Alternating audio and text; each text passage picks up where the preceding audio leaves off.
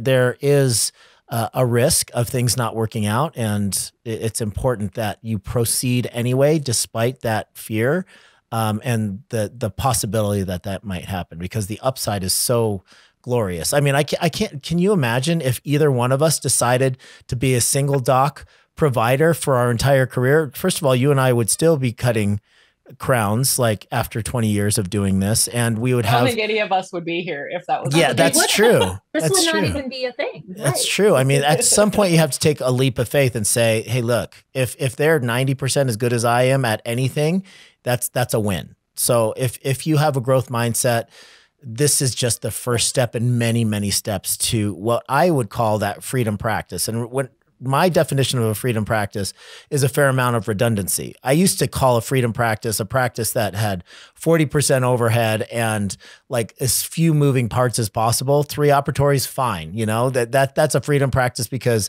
you're not saddled with debt, et cetera. Now, my new definition of a freedom practice is there has to be a fair amount of redundancy, which means that you're not the only provider. In fact, triple yourself. There's not just one person at the front desk, but there's I don't know, 3. There's not just one hygienist. There's several.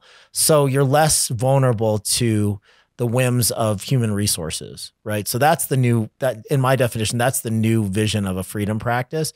And you're never going to be free if you're the sole provider or if it's you and another part-timer and you don't have enough capacity in your physical location. So there's a number of different check marks, I think, that you need to create freedom for yourself in this role.